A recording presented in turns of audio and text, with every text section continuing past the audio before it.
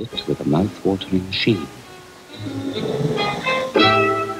Indulge yourself with Max Factor's new lipsticks, the Sweet Young In this Cream. video, you're going to see some of the best beauty secrets from the 1970s that gave us icons like Farrah Fawcett. Hello lovelies, my name is Laura, and in this video, I'm going to show you some of the best beauty secrets from the 1970s. But these tips are still as relevant today as they were back then.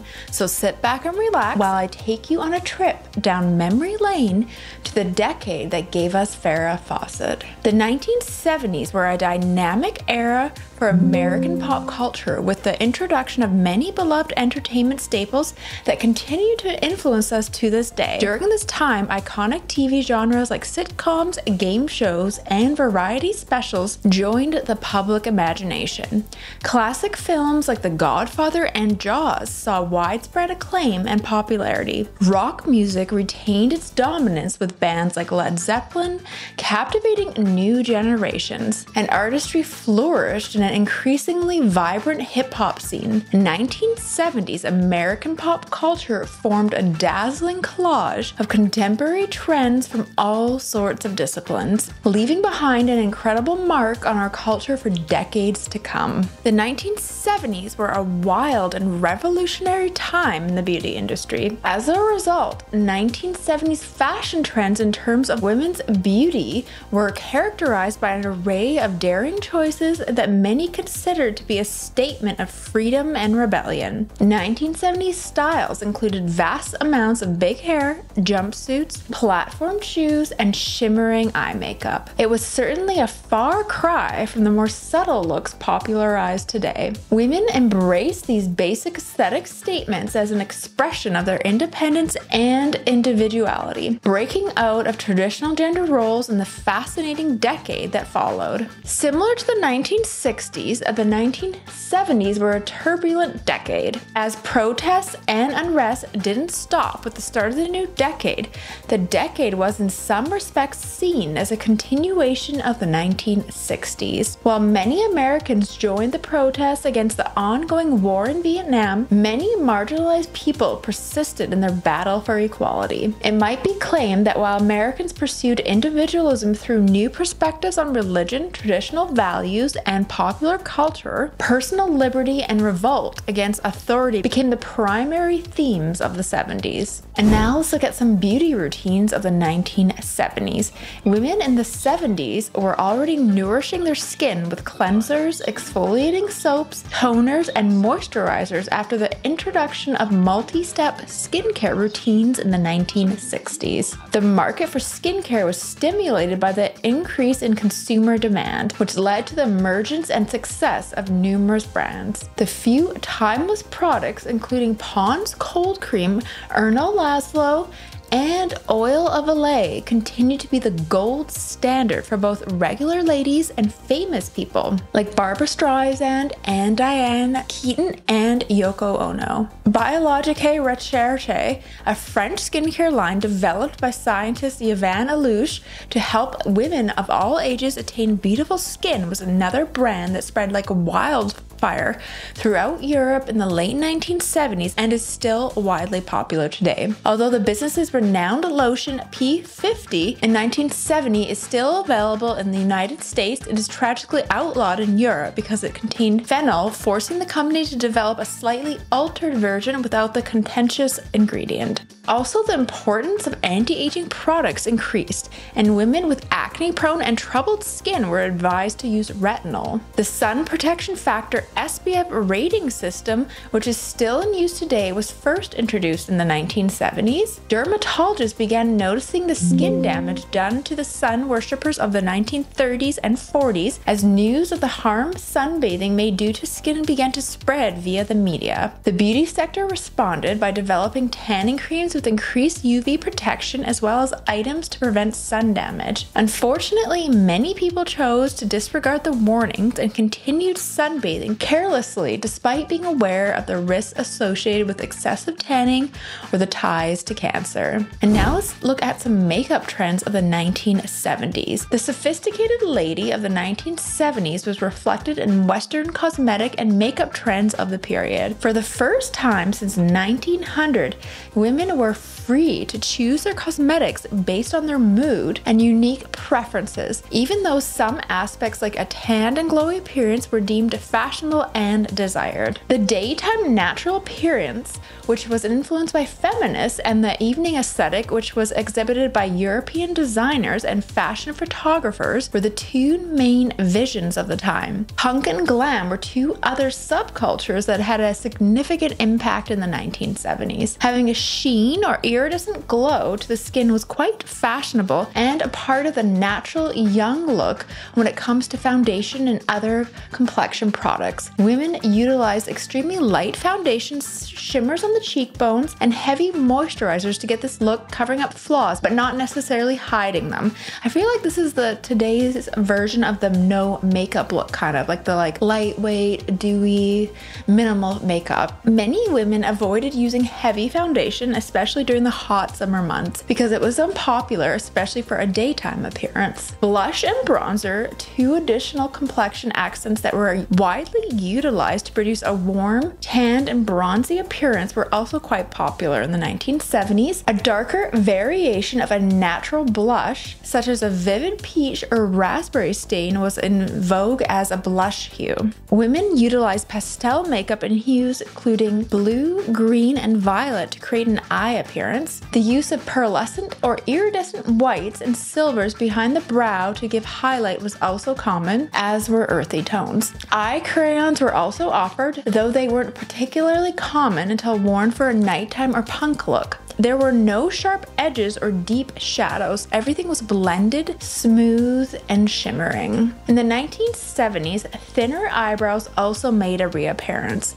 because ladies frequently plucked them extremely thin and in a curve. Although small, clean brows were the standard, many people also favored somewhat fuller arched brows. Last but not least, glossy lip glosses with a gorgeous shine were far more popular in the 1970s than deep fruity lip colors like plum, mulberry, and cranberry. Art Deco, Mary Quant, and Revlon were well-known makeup companies that later bought off smaller companies like Max Factor, Elizabeth Arden, and Helena Rubinstein. In order to compete with mega firms, independent businesswomen like Madeline Mono, Suzanne Grayson, and Adrienne Arpel founded modest, customer-focused businesses. And now let's look at manicures in the 1970s. Long, artificial nails were popular during the 70s, especially among those who could afford to regularly maintain them by going to nail salons. Traditionally, square nails were used to manicure hands, but Cher may have had something to do with this trend. One American man met the high demand in 1975 in Hollywood for a natural nail look that actresses could wear with any article of clothing. A basic natural nail design consisting of soft pink nails with white tips was invented by Jeff Pink, the creator of the nail lacquer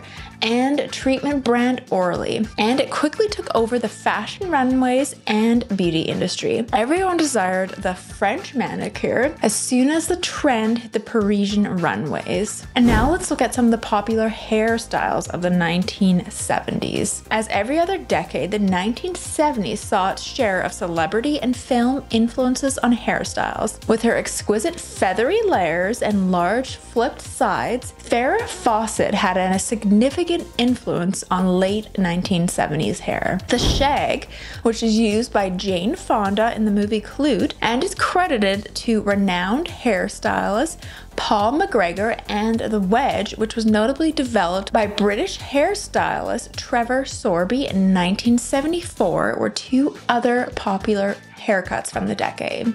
Afros were among the most popular hairstyles of the 70s, and other haircuts that urged the Black community to embrace its natural hair structure remained fashionable throughout the decade. Throughout the decade, both sexes and other ethnic groups besides African Americans wore the afro. Other unisex hairstyle that both men and women loved was flicked back fringe. Heated styling equipment were used to make flicks and wings of various lengths. Throughout the 1970s, straight hair with a middle part, long curls, and blunt bangs were other popular hairstyles, and I really like that look. I'm getting a fringe haircut in May, so I'm kind of growing out my bangs so I can get it restyled, which I'm excited to get like a full 1970s razor haircut. And now let's look at some 1970s fashion. The early 1970s saw a revival of the hippie aesthetic of the 1960s. Bell-bottomed pants, frayed jeans, midi skirts, maxi dresses, tie-dye, peasant blouses, and ponchos were among the most popular fashions. Ladies who didn't go for the hippie look in the early 1970s frequently opted for a dressier or formal casual outfit. This outfit featured flared slacks, fitted wide lapel blazers, tight t-shirts or skirts, sweaters, cardigans, and boots. Popular pastel hues included baby blue,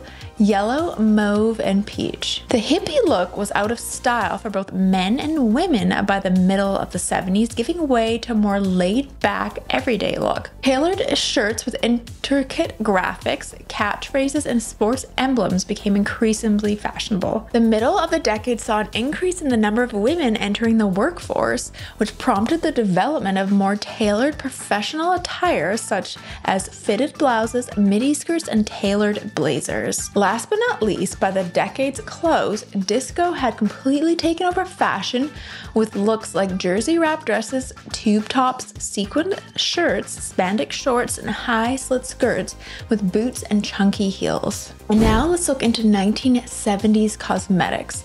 In the 1970s, Western cosmetics represented the various roles that modern women were expected to play. For the first time since 1900, makeup was selected based on the context rather than the accordance with established trends. The natural look during the daytime, influenced by feminists, and the sexualist nighttime aesthetic promoted by European designers and fashion photographers were the two main visions of the time. Punk and glam also had a small but notable influence with innovative marketing and production techniques. The flattering cosmetics sector tried to recover. And the natural look, many feminists of the 1970s did not wear makeup despite the fact that some feminists did so. Susan Brown Miller, for example, dubbed bareface the dignified new style of feminism. The cosmetics industry started to sell makeup as natural or invisible in response to the growing widespread rejection of sexual objectification. They would believe it's your own fresh, perfect skin, claimed a 1970s moon drops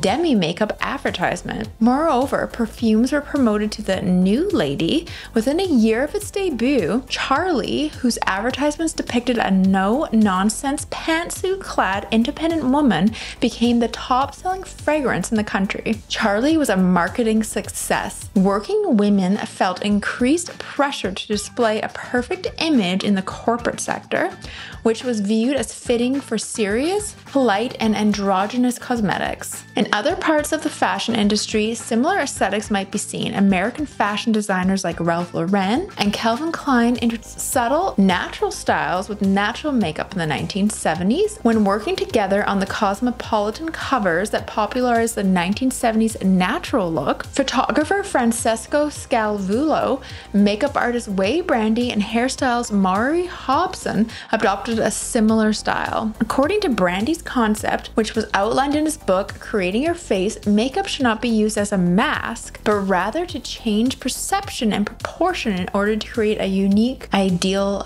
face. Glamorization. In stark contrast to the natural look, the makeup worn by European fashion designers in the 1970s offered a sensual appearance for ladies. Despite models in YSL's immensely famous catwalk displays wore menswear and short slick-back hair, their lips were shiny and brilliant red. Intense feminine colors were also used in YSL's cosmetics range. Women wore blood red lipstick, glossy red nail polish, pencil-thin eyebrows, and black eye makeup in the violent, sexual, promo-chic fashion photography of French and Italian Vogue. Ladies used this ideal of beauty for the evenings when they could try to entice men in the discos of the time. And the punk aesthetic. Instead of adopting the current trends, the punk movement that arose in the late 1970s 1970s tried to provoke. The style, which is called the anti-beauty, embraced body piercings, tattoos, and aggressively fake makeup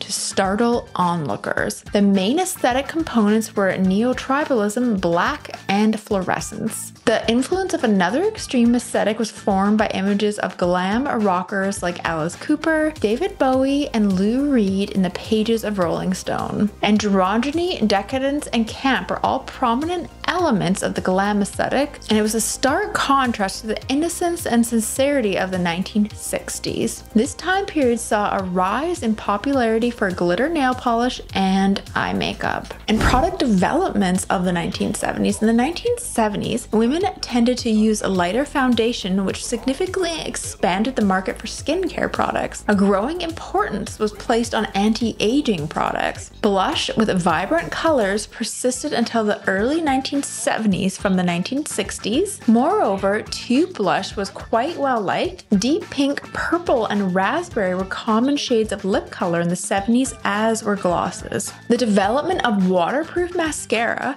as well as superior lash lengtheners and thickeners, was made possible by chemistry advancements. In contrast to the iridescence that defined 1960s makeup, matte colors were fashionable for the eyes. Eyeshadow hues at the time reflected the decade's paradox of beauty ideals. Both dramatic, smoky dark gray, and transparent, natural beiges and grays were in vogue. Moreover, new presentation and marketing techniques appeared. The custom of having a model as the contractually exclusive face of a specific corporation started when Revlon engaged Lauren Hutton to advertise their Ultima 2 line. Several businesses immediately embraced the tactic. Noteworthy spokesmodels from the 1970s included Karen Graham for Chanel, Margot Hemingway for Babe, and Catherine Deneuve for Estee Lauder. At the point of purchase, cosmetics businesses also prioritized customer service and attractiveness. Clinique used spotless makeup stations staffed by staff wearing white coats to convey an image of scientific authority. In 1970s beauty innovations, Benefit's Cosmetics Benetint Lip and Cheek Stain was launched in 1976, and you can still buy this today.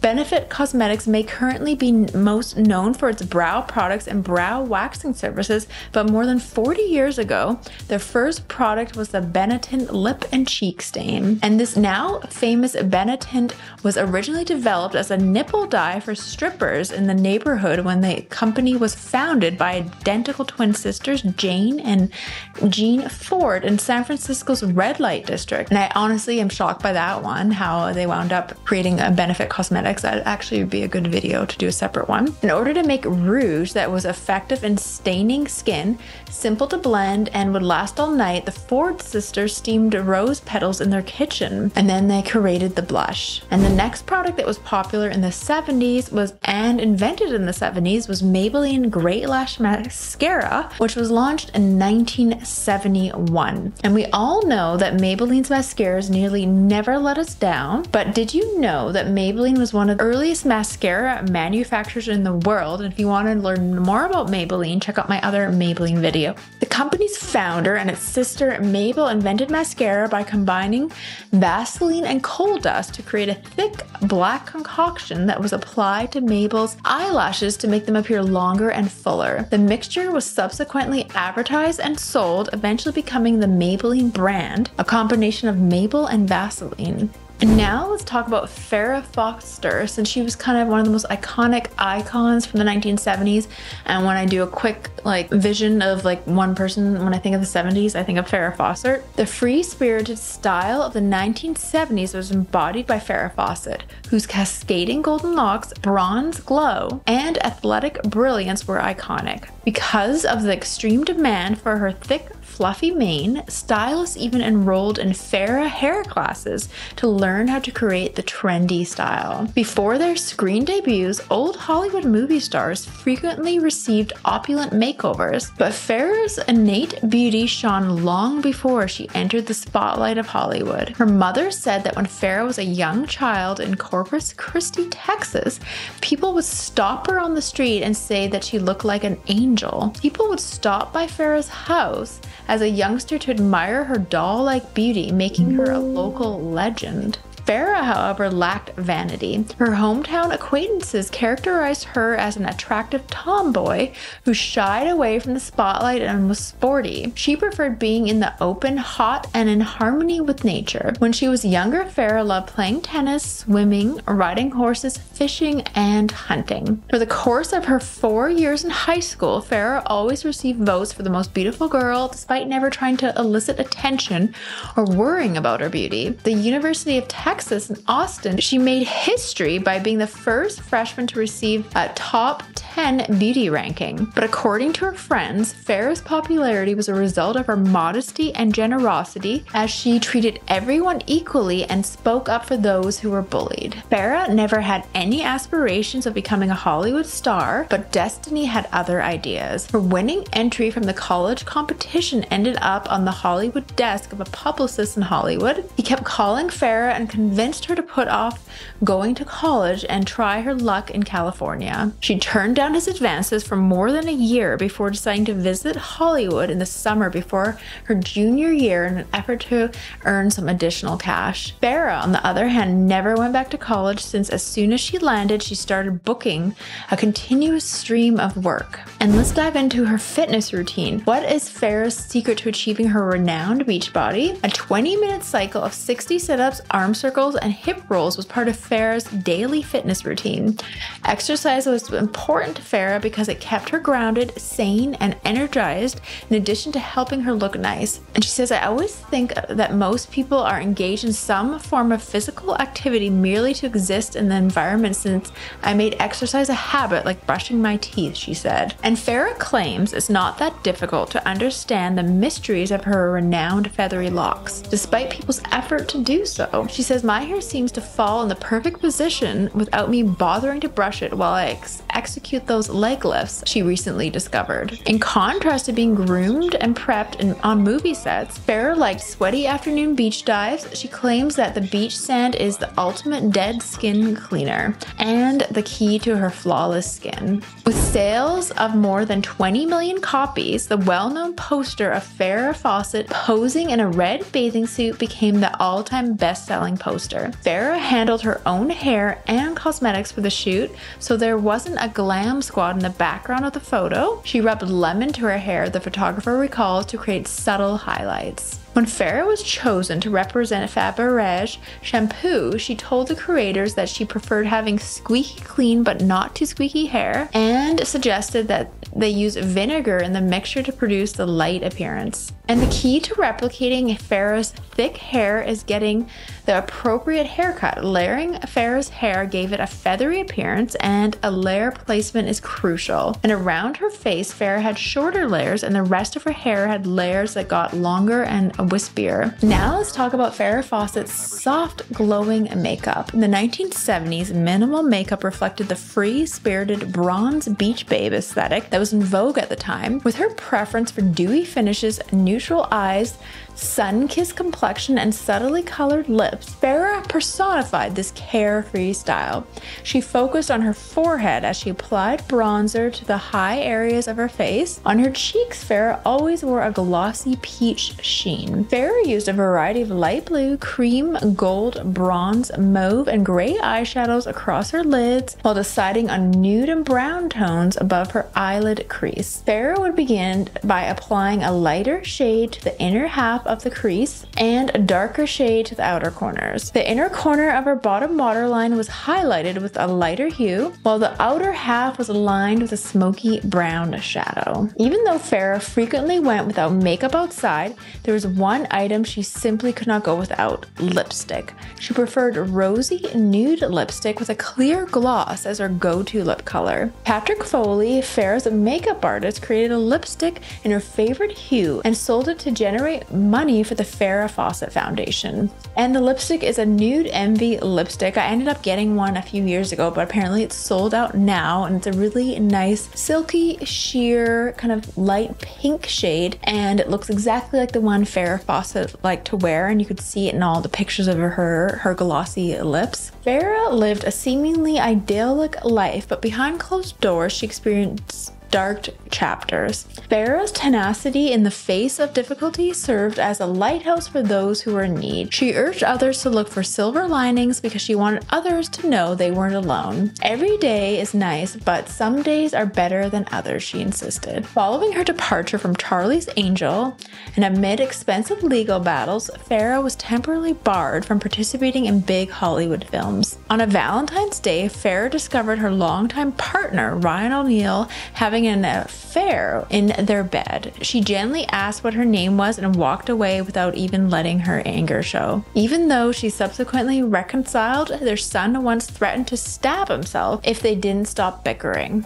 Childhood trauma led to a tumultuous adult life that culminated in a prison sentence that he would serve as Farrah battled cancer. Farrah found out her cancer had spread 4 months after she was told she was cancer-free. She was motivated to battle the illness and was filled with optimism, but according to her close friends, she never once asked, "Why me?" The resilient, upbeat spirit was personified by Farrah right up to the end. And Farrah said, "I never lost hope, and it never occurred to me to quit fighting, not once, even in the face of tremendous suffering and uncertainty." Farrah Fawcett was an icon of beauty in the 1970s and beloved by millions. Women across the world wanted to recreate Farrah's iconic hairstyle and effortless glamour. Her influence extended to beauty secrets. Many women tried out Farrah's approved trends, whether that be her flipped out hair, lip gloss, or feather earrings. Farrah stands tall as a reminder of all that made the 1970s so amazing. It was an influential time when it came to personal style and grooming. A true icon, Farrah reminds us what it means to be confident, stylish, and completely one of a kind. Even the lingering effects of the 1960s social turmoil and economic woes, the 1970s were nevertheless a cool decade that many people look back on with nostalgia. When I think of the 1970s, I picture gorgeous haircuts, outrageously imaginative cosmetics, glowy faces, tanned athletic bodies, amazing music combined with fresh and daring fashions that truly reflected the way people lived in that era. Alright, thanks for watching. Don't forget to check out some of my other vintage beauty videos.